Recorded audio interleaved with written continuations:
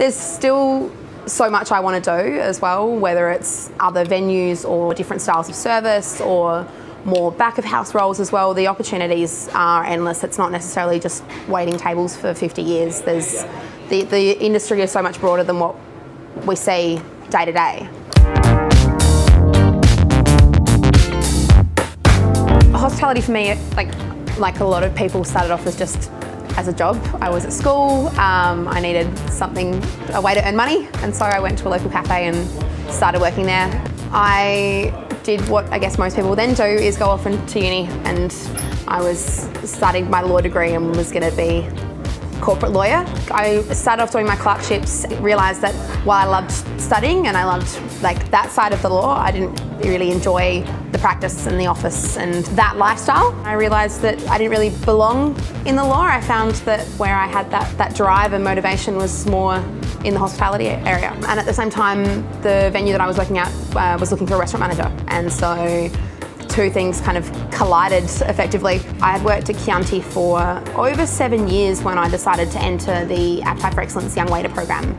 Went up to Sydney and came runner-up in my first year with the program. And then Nick Hildebrandt from Bentley offered me a job in Sydney. So yeah, within about 2 months I'd given my notice and I'd packed up my car and drove across the Hay Plains, and now I call Sydney home. Since being here, I've worked at Bentley. I managed Yellow with the boys there for a year, and now I've been with Solotel Group for about a year and a half. I love service. I love that standing at the door at 5 to 12, not knowing what's going to happen.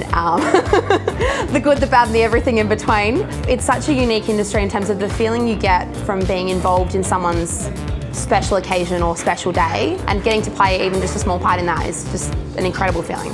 To be in this industry, you have to love it. And so we all feed off each other's energy. You might have had a bad day or a bad service, but everyone else has done it with you, and it's that sense of team and that sense of camaraderie that you get. You have to look past whatever's just happened and really look forward to the next challenge and that next opportunity. I think belonging within a team is incredibly important, and it's how you can get through what we do every day.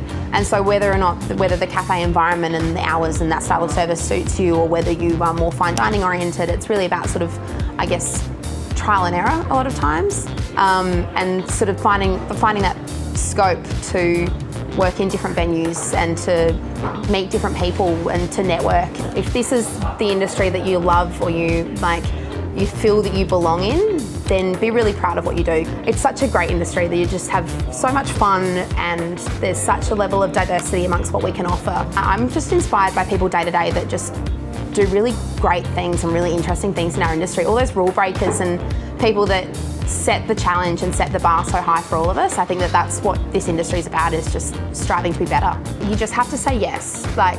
Whether you feel like you're ready for it or not, that you'll never know unless you try it. If I had sort of said no to the opportunity to move across, I don't know where I would have been, but I certainly wouldn't have had the opportunities that I've had since moving to Sydney, and to work with a group like Solotel as well. So yeah, I think that would be my biggest push, is just take every opportunity that comes at you, because you'll be surprised what you are capable of, really.